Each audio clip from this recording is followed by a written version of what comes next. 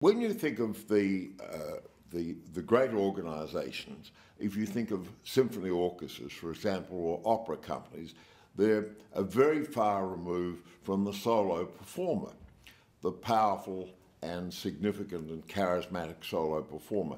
They depend on people working together, of being disciplined, of spending a lot of time together. And the cost of putting on a great production of any great work will never be achieved by ticket sales alone. And if you make the ticket sales of astronomical cost, then of course you deter audiences from coming in.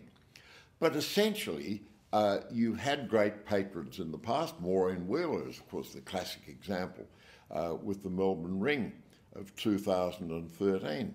But government, historically, has been the great provider of support.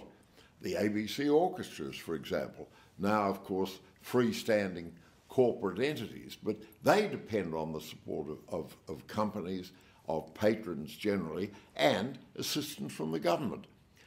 The point about government intervention in the arts is that government is better placed than anyone to set long-term objectives and to be able to have that long-term commitment and to be able to say, we think these issues are really important.